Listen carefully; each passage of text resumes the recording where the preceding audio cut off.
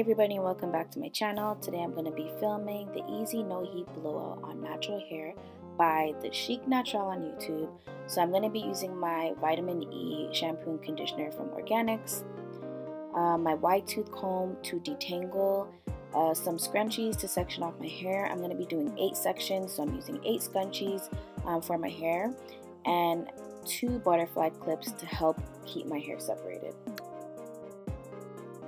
So I'm starting off by just wetting my hair in the shower. Guys, when I tell you getting the angle for this video was so difficult. Oh, it's like when you go legit, like everything has to be perfect. So it was really hard filming in the washroom. But I'm just wetting my hair in the shower, and then I'm gonna go in with my shampoo. So I've been using this shampoo and conditioner for, I want to say, a few months. And to be honest, I like it. It keeps my hair soft, it keeps it moisturized, it doesn't feel stripped in any way, which I was really worried about. In previous videos and on another channel, I was speaking about using the curly coconut one, and it made my hair feel super dry. So I'm just happy that I found a shampoo and conditioner by this line that keeps my hair really soft. Soon I'll be making a video about me transitioning into more natural products. So when this is done, I'm going to be using some natural hair products by Lulu's Holistics, and when I do, I'll be sure to film a video on that. But for now, this shampoo and conditioner works really well on natural hair. So I'm just going to be rinsing out the shampoo. I didn't film it, but I did shampoo twice because I haven't washed my hair in like a month. It sounds gross, but I haven't washed my hair in like a month. So I shampooed and I shampooed twice. I didn't condition twice. I just shampooed twice. You guys see my hair? Like, oh, it's flourishing. Look at that. Like, I've been struggling to grow my hair back for so long, and since I've been using these Growth Drops by Lulu's Holistics, my hair has been growing a lot, especially from the blonde, and now it's transitioning into black. Seeing that I just trimmed it like yesterday, my hair has been growing really well and it's been really soft, so I'm really happy about that.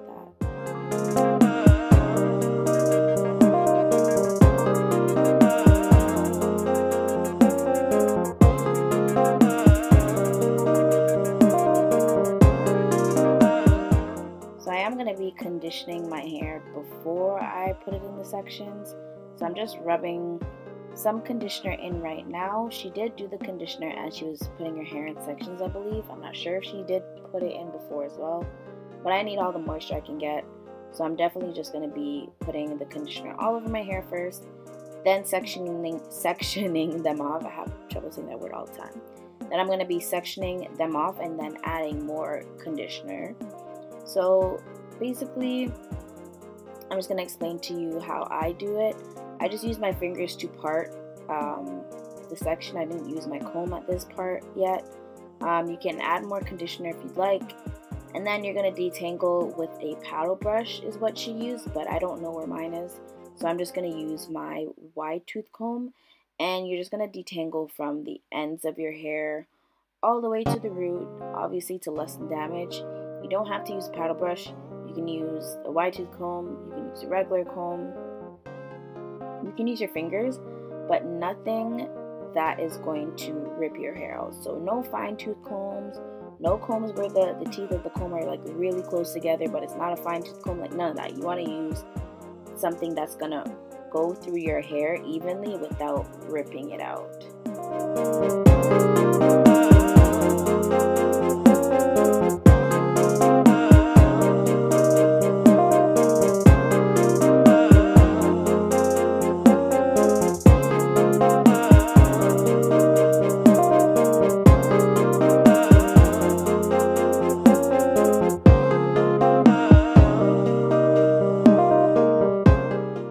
Taking the scrunchie, and you want it to be as close to the root of your head as possible, because that's where most of the stretch is going to come from, and help it to dry evenly at the roots of your hair. So getting the scrunchie as close to the root of your hair is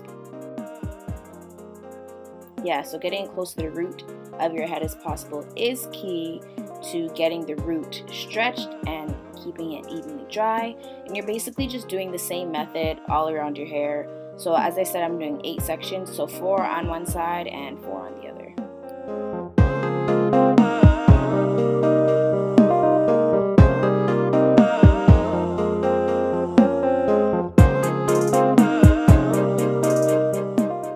So this is what my hair looks like after all scrunchies are in. It looks so good. It's detangled, it's conditioned, all my hair is sectioned. It just looks so pretty. I haven't seen my hair like this in a while. It just looks really pretty. So after that, I'm just going to go ahead and rinse out the conditioner, and then we'll go from there. So this is what it looks. This is how I look fresh out the shower. Joking. This is what it looks like fresh out the shower. I'm going to clean the washroom because you know when you live with Caribbean parents how that goes. Leaving hair everywhere. So I'm just going to clean the washroom and then head back to my room and show you guys what I do next. Okay, I'm back. You can see my wig in the background. I don't know why, but filming feels like so much harder when you go legit. I think I might end up changing my lights. I don't have a ring light or anything specific I used to film, but I think I'm gonna switch them out to white lights. I have a mix of a yellow and a white light right now, and I don't know. That's the white light. This is the yellow and the white, so I think they're okay together. Plus it's raining and gloomy and whatever, so the lighting is hard to work with right now. But yeah, like when you go legit, like it's so hard to do this stuff. Anyways, so I'm out the shower. I did my hair in 8 sections, so 4 on each side. TheChicNatural, she was saying that when you have more sections, it's the more your hair will be stretched. I've done one of her stretching methods before and it did not work for me, so I just thought I'd experiment and try with this one. And I don't know, I get a lot of questions, not on YouTube, well yeah, sometimes YouTube and in person about what my hair texture is. I'm not 100% sure. I'm like, based on what I see in different sections of my hair, like the front, and this is not heat damage, it's like my actual hair texture. So like the front and the back, I want to say I'm like a 3C, 4A, 4B. I don't know if I'm as far as a 4B, but I don't know. But I want to say like I'm a 3C, 4A, 4B kind of thing. So for this, I don't have a Denman brush. I can't find mine, or a paddle brush. I don't know where my paddle brush is. So I'm just going to use my wide tooth comb. And she used the hair oil paired with the shampoo and conditioner line that she's using. But I'm going to use Talia Waheed products. So one is the healing oil, the African healing oil. And this is like all purpose. You can use this for your hair, for your body, for pretty much everything. And then I'm going to use the Talia Waheed. It's called the Great Detangler Leave-In and Co-Wash.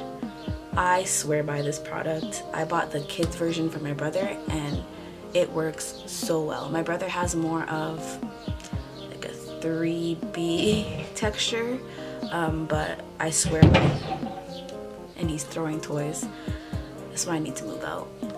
But I swear by this product. It's good for a detangler. It doubles as a co-wash and also a leave-in conditioner. So I'm gonna just get started with the oil first. I should have used the detangler first, but I don't think it really matters. So I'm using a little bit of oil. And then the detangler, I'm only going to put it towards the end of my hair because that's where I have problems with more of the knotting or knotting is more at the ends of my hair. And then I'm just going to comb through again. And I've had one girl try and come for me telling me how I need to comb my hair out when it's only wet, and I shouldn't use a wide tooth comb, and I shouldn't finger detangle. It was like in a message, and I'm like, as a disclaimer, this is what works for me, not the whole washing and stretching method because it's my first time doing it, but with combing my hair and moisturizing, this is what works for me. And not every time you're gonna watch a video, maybe I should close my window. It's not every time you're gonna watch a YouTube video and everybody's gonna do what you're doing. What may be damaging to you may work for me, okay? I just thought I'd get that out there. But yeah, I'm gonna just shut up now. I'm gonna speed this part of the video up and then talk to you guys when I'm done. I'm trying to finish listening to that Tiana Taylor album. If you haven't listened to it, please. I've listened to the first 4 songs. There's 8 songs on the album, and so far I love all of them. So I'm gonna continue listening to that right now, and I'll see you guys soon.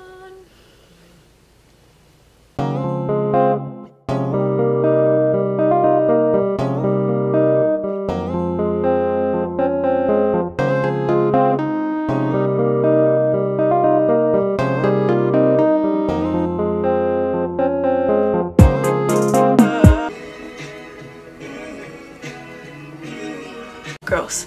So I'm literally just gonna take some more oil and just rub it down the braids. So this is my hair after. My hair takes a really long time to dry, and usually when I do like the band method on my hair, I cover it and tie it up at night. But she said that her hair takes long to dry as well, so she just leaves it out for the entire day. I'm gonna use my silk scarf that I use for my head and wrap it around my pillow because I don't have a silk pillowcase, and that's how I'm gonna sleep tonight. And then once it's fully dry, I will show you guys what it looks like. Hopefully I can film me taking it down tomorrow. So I will see you guys tomorrow when this is all dry. And yeah, that's it. Hi everyone. So it's the next day. It's the next day. And this is what the braids are looking like.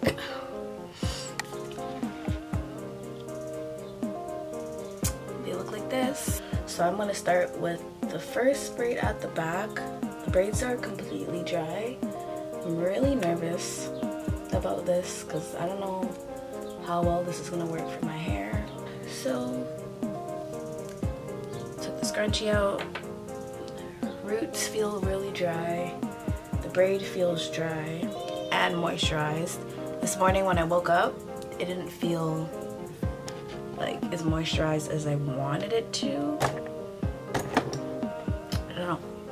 It didn't feel as moisturized as I wanted it to be when I woke up this morning. But we'll see what it looks like when I take it out.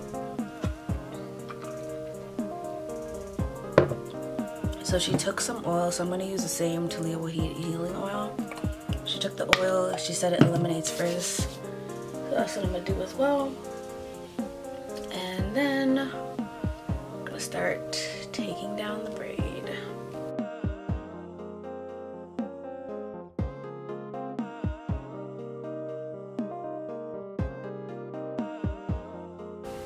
So here still feels a little damp. I knew that would be a problem for me. Anyways, and then I'm gonna take my wide tooth comb and comb through the section.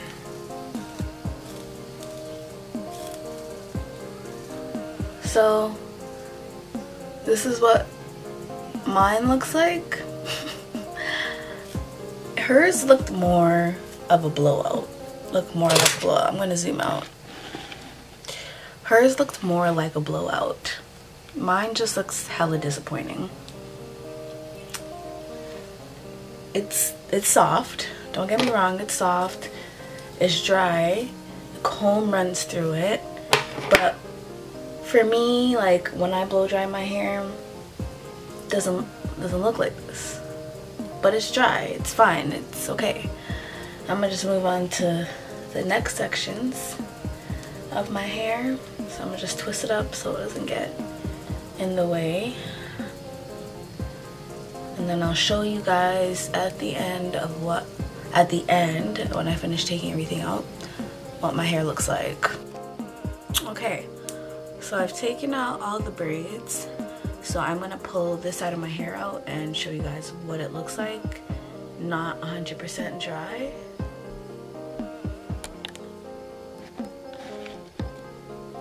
So this is my hair on one side. It's not 100% dry, not as stretched as I would like, so maybe next time I'll do more sections.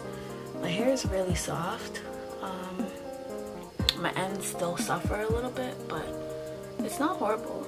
I would definitely do this method again. But yeah, that's pretty much it for this video. It did work. I'm literally just gonna corner it right now, but I would leave my hair in for a few more days to see if it will stretch a lot more than this, because for me this is really shrunken. My hair is not usually this shrunken when I blow dry it, so it's usually a little bit elongated, probably like about by that much. So I would, you see, like stretch it. Sorry, I would have it in for a few more days, and I'd probably use elastics for the end or band all of the braids to see if that will stretch it a lot more. But would I do this again? Yes. And that's pretty much it, so I'll see you guys in the next one. Bye. I know it hurts sometimes, but you'll get over it. You'll find another life to live.